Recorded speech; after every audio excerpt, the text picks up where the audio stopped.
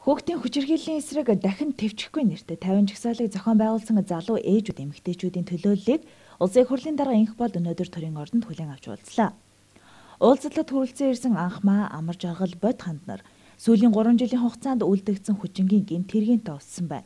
Түүний дотор хүүхдийн эсрэг хүчингийн гэмт хэрэг 46% эзлэх болсонд ихээхэн сэтгэл эмзэглэж байна гэд энэ асуудалд улсын хурлын даргатай анхаарлаа хандуулж эрүүгийн хууль тогтоомжид нэмэлт өөрчлөлт оруулах бидний хүсэлтийг хүлээн авч шийдвэрлэж өгөхийг хүслээ.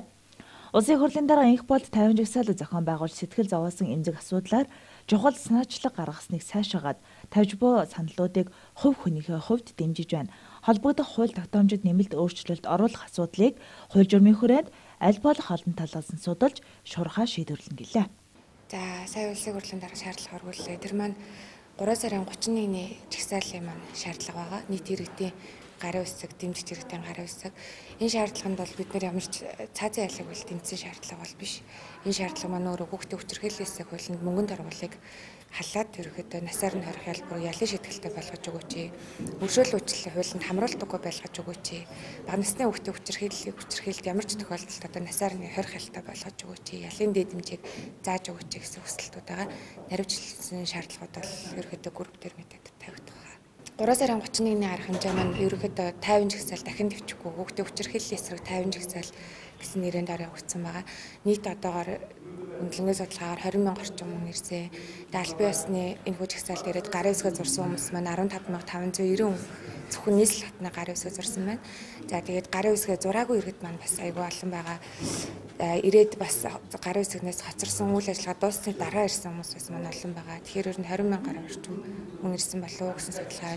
50 жагсаал гэдгийг маань дэмжиж ирсэн иргэд маань бас өөрснөө сайхан 50 жагсан. Тэгээд ерөөхдөө зорилгоо ойлгоод гарын үсгээ зураад тэгээд 50-аар үр хөвгтэйгээ бас ирсэн хүмүүс зөндөө байсан. Ерөөхдөө амжилт аюул ослгүй сайхан 50 жагсаал болж өндөрлсөн. Тэд санал болгож буй төсөлдөө 1-дүгээрт Монгол Улсын эрүүгийн хуулийн 12-ийн 1-р зүйлийн 12-ийн 1-ийн 4-т энэ гэмт хэргийг бага насны хүүхдийн эсрэг үйлдсэн энэ гэмт хэргийн улмаас хохирогч нас барсан бол 12 жилээс 20 жил хүртэл хугацаагаар эсвэл бүх насаар нь хорих ял шийтгэнэ гэж заасныг өөрчилж энэ гэмт хэргийг бага насны хүүхдийн эсрэг үйлдсэн энэ гэмт хэргийн улмаас хохирогч нас барсан бол бүх насаар нь хорих ял шийтгэнэ гэх.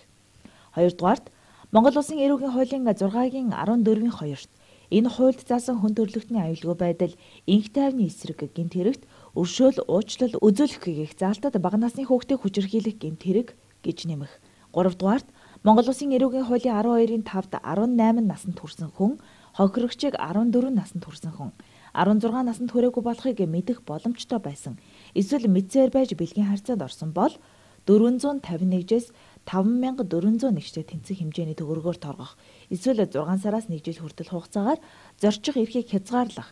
Эсвэл 6 сараас 1 жил хүртэл хугацаагаар хорих ял шийтгэн гэх заалтын мөнгөнд торгуулийг халж зөвхөн биеэр идэх ял болгон өөрчлөх. Хохирогчийн насны хязгаарыг олон улсын жишгээр 16-аас 18 нас болгон өөрчлөх саналыг дэвшүүлжээ.